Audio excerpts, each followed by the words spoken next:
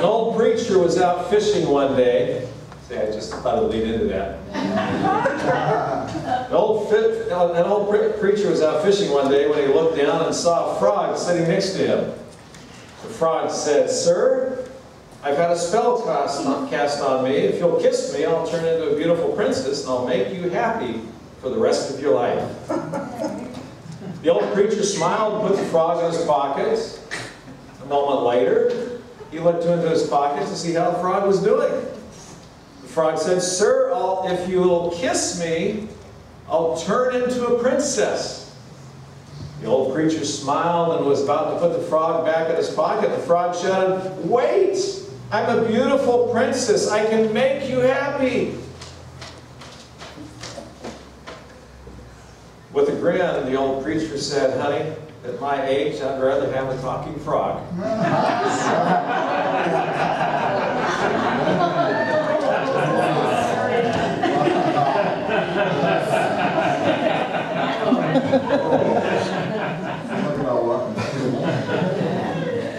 What page am I in? 1 Peter chapter 2, verse 4 to 6. I'm going to read in the New International Version on this. 1 Peter 2, verses 4 to 6.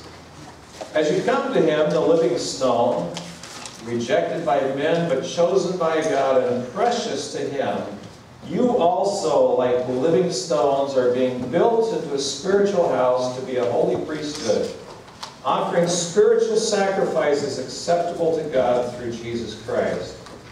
For in Scripture it says, 'See, I lay in Zion a chosen and precious cornerstone, and the one who trusts in him will never be put to shame.'" The Scripture refers to Christ as the living stone, and then refers to us as living stones. Specifically, it says, "You also like living stones." Before we get into this part of the message, I just want to give you some scripture that refers to stones in the Bible. Jacob used a stone as a pillow the night that he wrestled with God. Joshua set up memorial stones as a reminder for future generations of God's power. David chose 5 small stones, smooth stones, to fight Goliath and only used one to kill him. Elijah took 12 stones to build an altar to God when he called down fire from heaven on Mount Carmel. There's a time to cast stones and a time to gather stones. Jesus told the Pharisees to let the one without sin cast the first stone. Jesus declared if we keep silent, the stones will cry out and praise to God. Thank you, Lord. Now, the author of this passage that we're looking at this morning is Peter. And we know Peter is one that's spontaneous. One that had a temper. One who denied Christ, and one who was embarrassed because he denied Christ. Another thing about Peter that we may not see very often is we know Peter studied the Word of God. You say, well, we didn't have the New Testament at that time. No, but we did have the Scriptures written down. We also know that Peter loved God. And we know all of these things because in writing this passage, he refers to Psalm 118, verse 22, that says, "The stone which the builders rejected has become the chief cornerstone." Also in Isaiah 28:16, it says, "Behold, I lay in Zion a stone for a foundation, a tried stone, a precious cornerstone, a sure foundation." Jesus Christ, the chief cornerstone of the church. How long does it take to build a church? With that question comes another. That being, how do you define a church? And you could go on with that discussion for quite some time. But in our language, the definition of church refers to a building. However, when you look at it from the eyes of God, when you look at it from the way that God looks at it, it has nothing to do with the building. It has nothing to do with a piece of property. But it has everything to do with the believers coming together. And this concept might be hard for some and easy for others to understand, but the church is the people. We could have an earthquake and this building may fall flat, but we would still have church, and there would still be a church left standing. Peter refers to Jesus as a living stone. Have you ever seen a living stone? Anyone? Have you ever seen a living stone? I saw some heads nodding. But do you know what a living stone is? Maybe I should ask you if anyone has ever seen a stone move on its own. Okay, of course not. But if you did, it would sure cause commotion, wouldn't it? Somebody would be out investigating to find out what really was going on with that. As I said, Peter referred to Jesus as a living stone. And then he said, you also are living stones. Have you ever pictured yourself as a stone? I know sometimes you might picture somebody else. You've heard that saying. Hard-headed or something? Well, that's close. Not only is Jesus a living stone, it says he is the chief cornerstone. The cornerstone in a building is the most important part of that building. It must be perfectly fit, so it gets chiseled, so it can be used to make all the other walls square. The cornerstone also would carry most of the weight of that building. When you are building a building out of stone, each stone has got to be perfectly shaped to make it fit perfectly.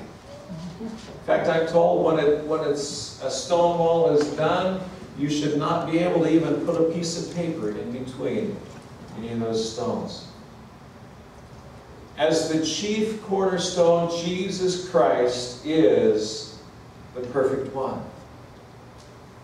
As the cornerstone, he is the foundation of everything that you and I believe in. He is strong, and we know that because he has carried the weights of the world on his shoulders. And the weight of the building of the church rests on this stone. Many of us feel that we carry a lot of weights on our shoulders. People expect a lot out of us. We have a lot of trials. We have temptations. We have difficult situations in our lives. Yet Jesus says, bring every one of them to him and lay them at the feet there at the chief cornerstone. Jesus as the foundation is where we start. And it's where it all begins. Without Jesus, there is no church.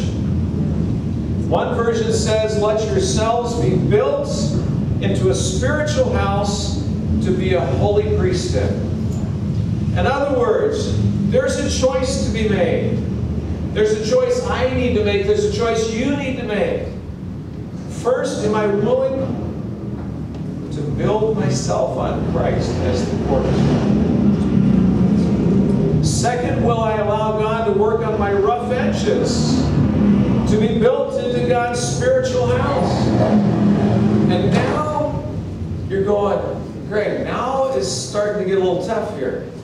Because you're asking me to put myself in the position to allow God to start chiseling away on me. Because stones need to be chiseled. You are a part of the building blocks of the church of Jesus Christ.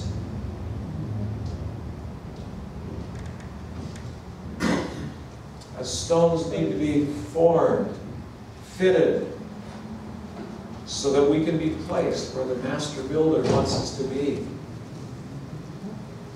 Without taking the rough edges off, it makes it difficult to be placed where we need to be placed.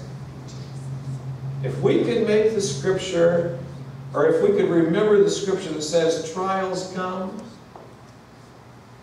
to make us strong.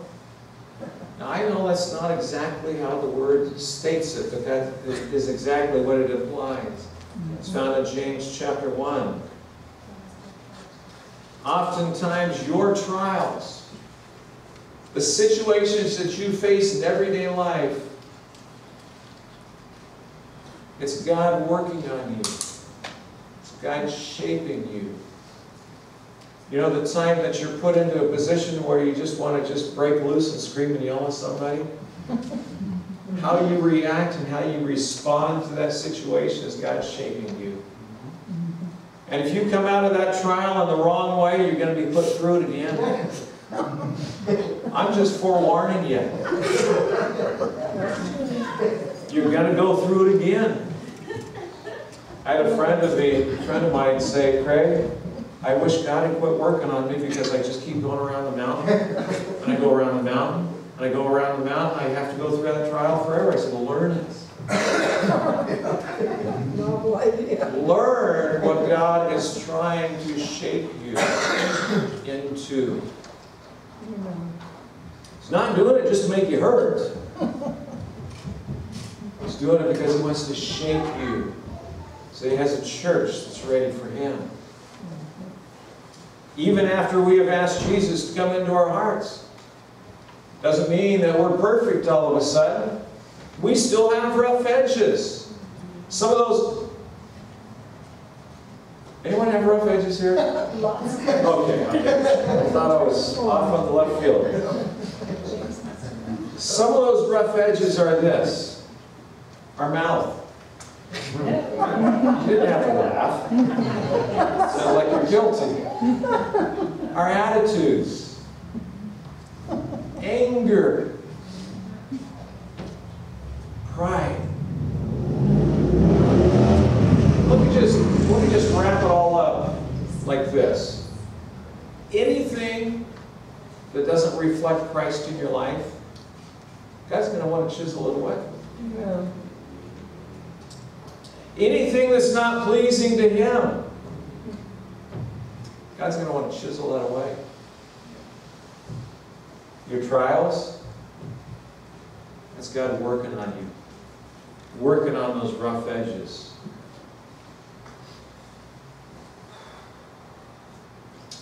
He wants us to be a reflection of Him.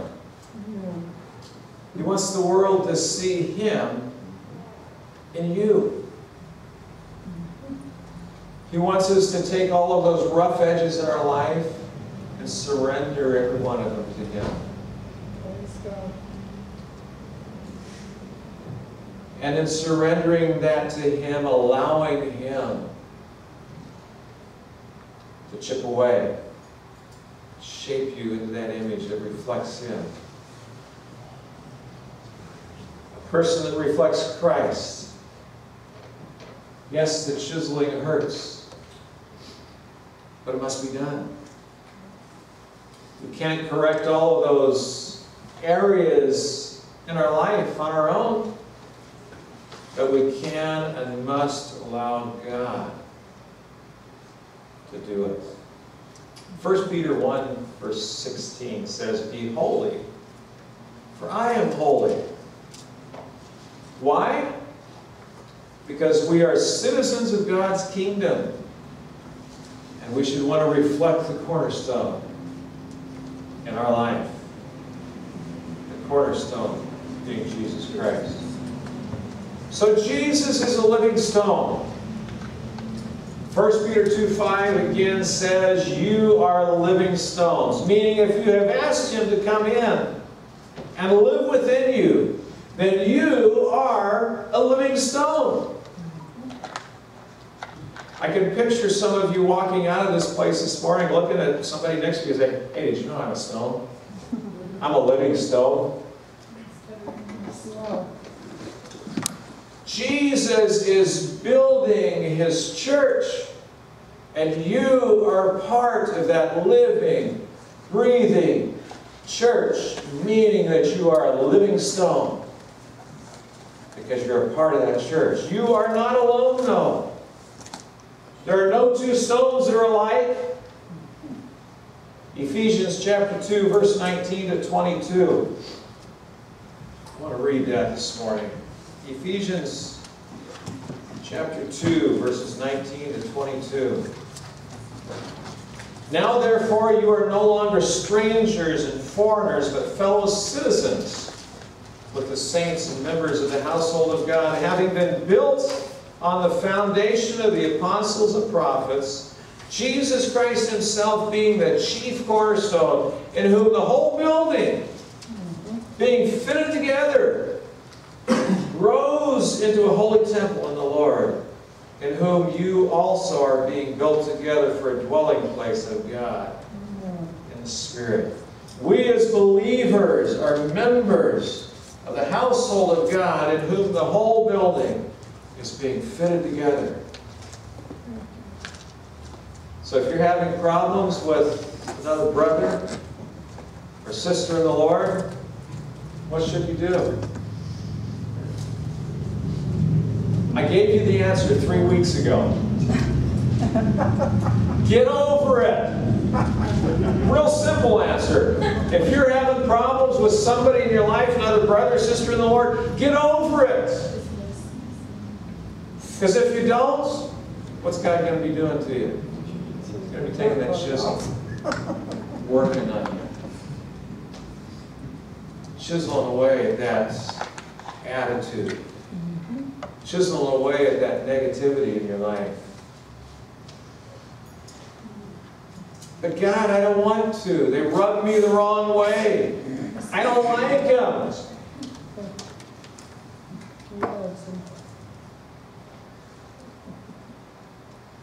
God says, I'm going to put you right next to that person until both of your rough edges are dealt with.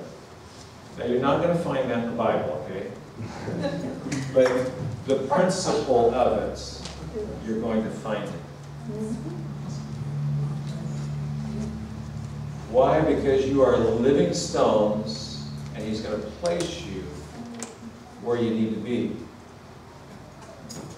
I believe that God is using the church in a great way. I hear some people moan and groan about what the church is doing, saying, oh, it's horrible, it's going down, it's just not doing any good. But friends, their eyes are closed. God is using the church in a great way. And it takes people like you and I working together, worshiping together, fellowshipping together, praying together, drawing closer together so that we can go forward as a mighty army. Together, we can accomplish so much more than we can by ourselves. Also here in 1 Peter 2 it says, you are a royal priesthood. You're royal. You have royal blood flowing through your veins. Be excited about that.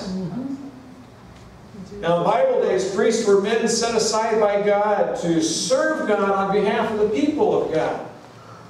The priests did the work of ministry. The priests did the work of worship. They served God in the holy places on behalf of the people of God. The priests made the sacrifices. But then Jesus made the ultimate sacrifice. And as a result of that, we have all become priests We no longer need someone else to do the work of ministry for us. We don't need the priest to do it. We don't need the pastor to do it. Thank you, Curtis. Can I walk off now? Yeah. Yeah. Because we are workers together. Amen. We are workers together. We don't need a professional to do it. That's right. We're all able to do God's work. That's right. God has given us the talents. Thank you, Lord. You can look around at the people around you, and you may not see some of the talents that they have, but they're full of talents, things that God has put in your hearts, that has put in your lives that you can better serve Him. Amen. Amen. Some of you might need them woke up a little bit. Some of you might need them stirred up a little bit. But God has given each one of you abilities and talents to be able to serve Him. Amen. And we need to use what God has given us. Amen.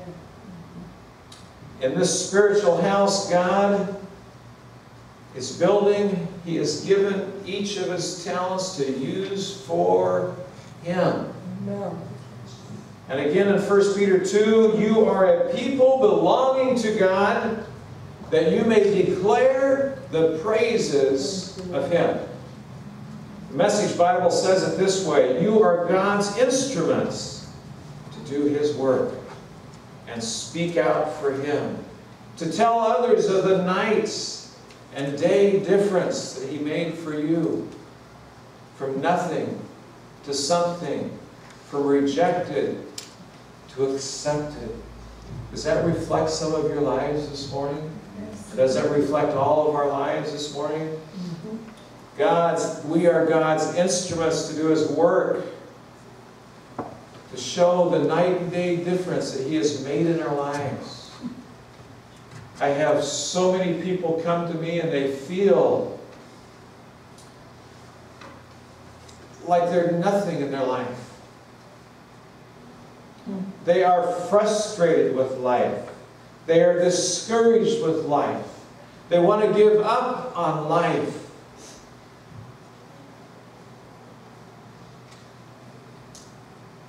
I want to encourage you this morning, as you think of what the Word of God says, again,